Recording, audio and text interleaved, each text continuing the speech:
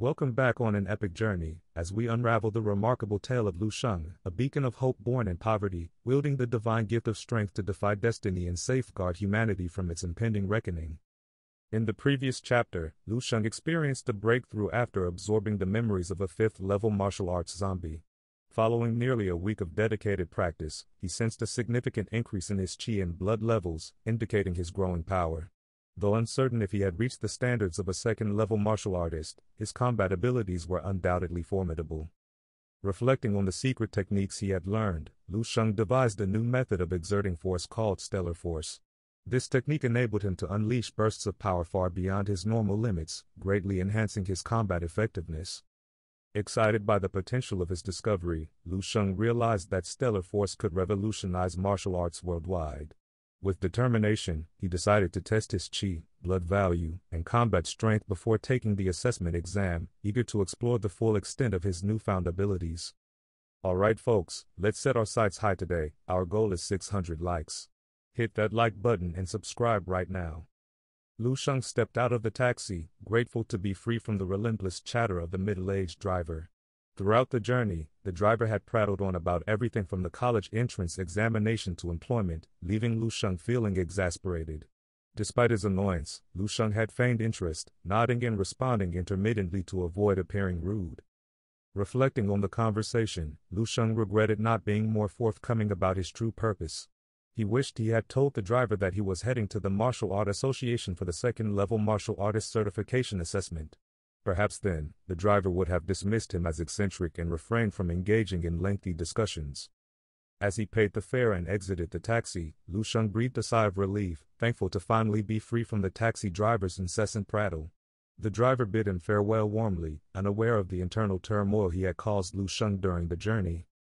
Lu Sheng entered the Baihei City Martial Artists Association with a sense of purpose. The grand building bore the association's name proudly on a signboard by the entrance, hinting at the esteemed nature of the institution. Upon entering the lobby, Lu Sheng observed that it was relatively quiet, with few people present. It was evident that access to the association was a privilege. Following the posted notices on the wall, Lu Sheng made his way to the desk designated for martial artist assessment and identification. The staff there scrutinized his ID card before confirming his intention to participate in the first-level martial artist certification assessment. Though Lu Sheng's abilities could qualify him for a higher level, he found no desk dedicated to handling second-level assessments. Nevertheless, he remained composed as he proceeded with the first-level assessment process. After filling out the required form and paying the assessment fee, Lu Sheng received patient and thorough guidance from the staff. Despite his youth, Lu Sheng's determination and confidence in his abilities did not go unnoticed. Following the staff's instructions, Lu Sheng arrived at the entrance to the examination room. Lu Sheng couldn't help but feel a pang of sympathy as he witnessed the distraught young man stumbling out of the examination hall. Tears streamed down the thin and tall student's cheeks, his pale face betraying his inner turmoil. Amidst his evident distress, the student muttered to himself, expressing disbelief at the disparity between his home tests and the results obtained at the examination center. He lamented his perceived failure, questioning his abilities and feeling utterly demotivated. Observing the student's despondent state, the examiner offered words of consolation and encouragement. He reassured the student that the instruments used by the Martial Arts Association were meticulously calibrated for accuracy, far superior to those available commercially. As Lu Sheng stood in line among the throng of students waiting to take their assessment exams, he couldn't help but notice the stark contrast between himself and the others. The majority of the students came from affluent backgrounds, evident from their well-nourished appearances and the confidence with which they carried themselves. In contrast, Lu Sheng, hailing from a modest family, felt like an outsider amidst the sea of privilege. His attention was drawn to three individuals in particular among the crowd. One had a visage resembling that of a centipede, exuding an aura of strength and intensity. Another was a fierce-looking man whose presence commanded attention. Lastly, there was a girl with striking purple hairband.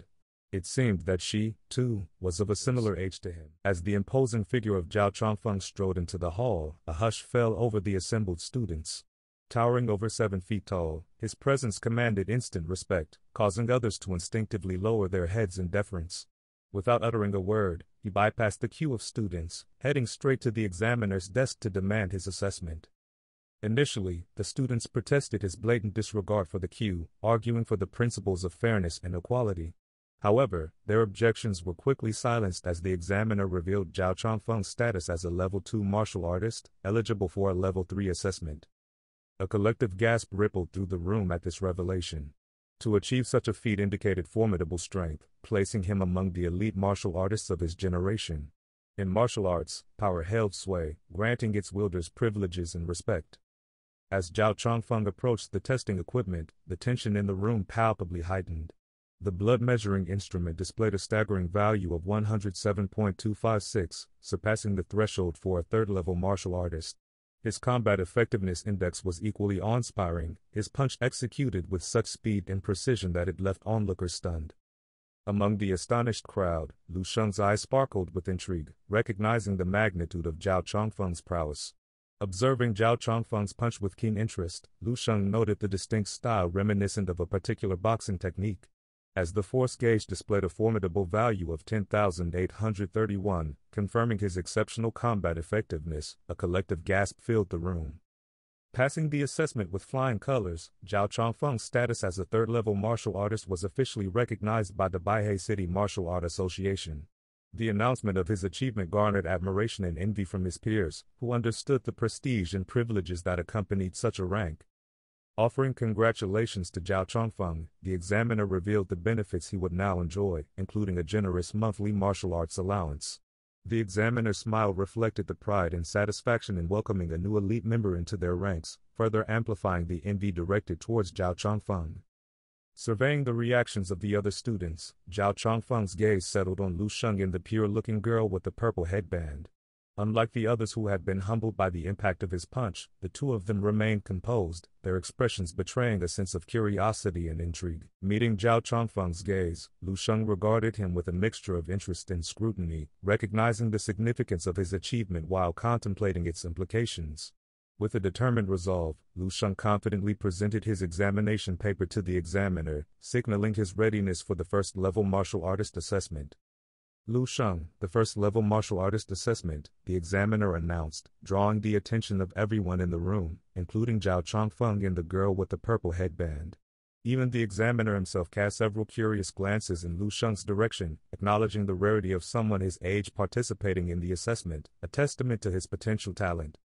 Offering words of reassurance, the examiner spoke softly, encouraging Lu Sheng not to be nervous and to approach the assessment with the same confidence he would in any other situation.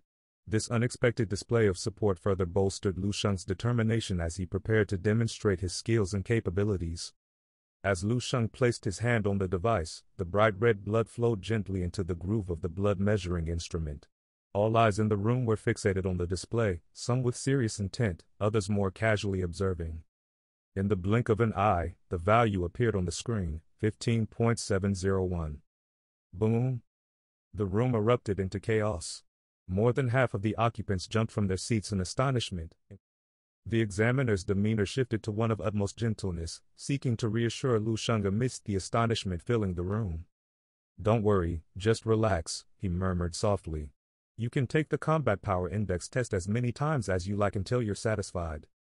Taking a deep breath, Lu Sheng addressed the examiner firmly. "No, just once," he declared. The examiner was taken aback by Lu Sheng's response, momentarily stunned into silence, his initial shock yet to subside. The room fell silent as Lu Sheng delivered his punch, his movement so swift that others only caught a glimpse of a gesture. Only the burly man's eyes widened in alarm, instinctively taking a step forward. Boom! The sound echoed loudly, louder than any test before it, shattering the glass behind the measuring instrument. Hearts raced as everyone awaited the results on the force measuring instrument. When the numbers finally appeared, the room was stunned into silence. The examiner struggled to articulate the digits, his expression reflecting the shock rippling through the room. Soon, he realized the magnitude of what he saw and quickly corrected himself.